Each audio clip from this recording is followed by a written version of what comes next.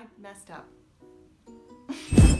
Hello everyone and welcome to the Reigning Grades Kingdom. My name is Elle and today is all about deletion mapping. A huge shout out to Mariah Lopez for suggesting this video, and I know it took forever to make, but I had a lot of fun researching it and I hope that it can now help a lot of other people.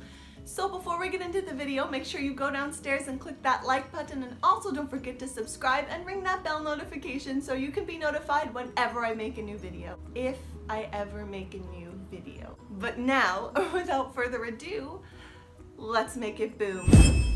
So deletions, what are they? Well, deletions are caused by two breaks in the arm of a chromosome. This cuts out a portion of the genetic data that's needed to make an individual, and since the portion is cut out, it cannot be replicated or used in any other way. So next, one has to look at the severity of the deletion. A deletion within a gene that's small is called an intragenic deletion. This behaves a lot like a null mutation, which you probably went over in class. There are a few different ways to tell them apart though, such as a deletion will never revert to the wild type like a null mutation can, or deletions can give rise to the expression of recessive alleles, and this is called pseudodominance. For example, the alleles on homolog 1 are recessive in comparison to homolog 2, so none of them will be expressed. However, in this specimen, traits B and C are expressed. This is only the case because of a deletion in homolog 2 that spans the B and C positions. Therefore, the phenotype of the individual is dominant, B, C, dominant, dominant, dominant.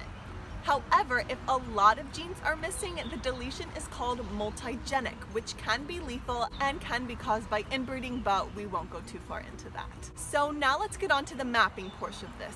Of course, deletion mapping is used to understand the correct positioning of alleles on a chromosome, and if you would like more practice on this, I'll have a video linked in the description below, along with the sources for all of my examples. So now let's get on to the practice.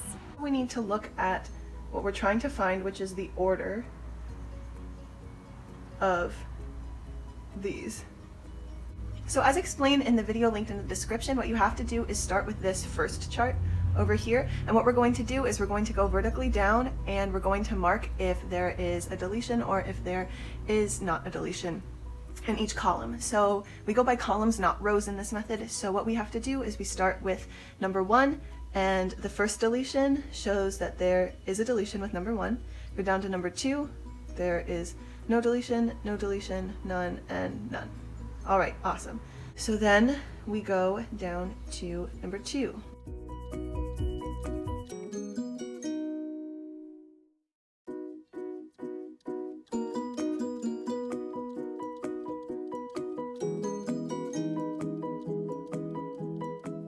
So then what we just have to do is we have to match it up with the columns in here. The first one we're looking for 1 negative and 4 positives. The only one here that's 1 negative and 4 positives is B, so B is number 1.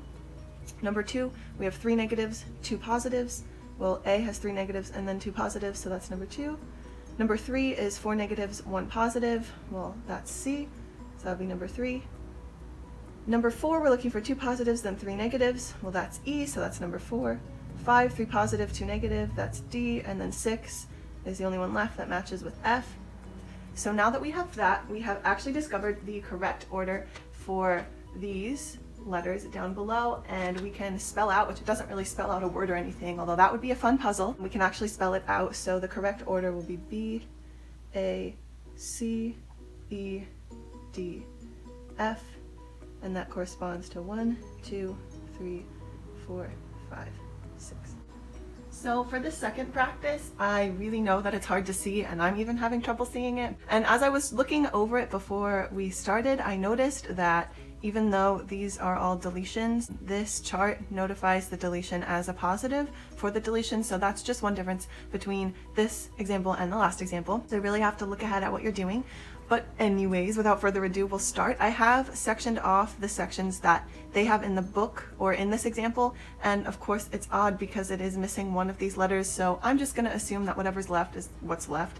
So for this first section, we have a positive, positive, positive, positive, one that's missing, and then 2 more positives, and with the only one on this side with that kind of a pattern is E, because that's the only one over there.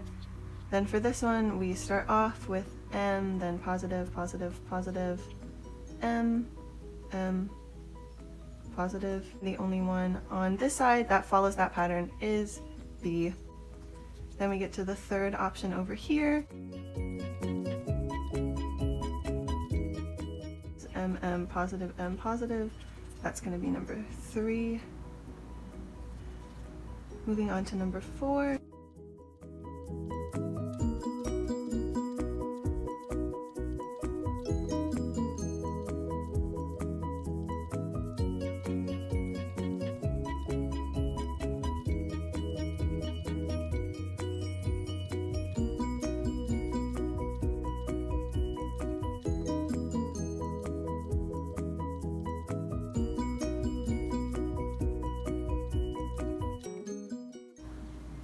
G third, A fourth, F fifth, and C sixth.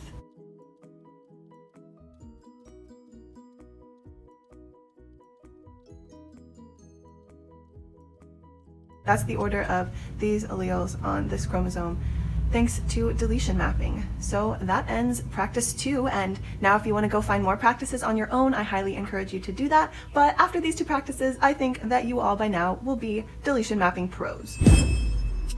And of course I forgot to film an intro, so here we are, new clothes, new day, same girl. Let's end this video. So thank you so much for watching this video. I hope that I helped you get an A on your next test. Much love forever and always from Elle, and I'll see you again soon in the kingdom.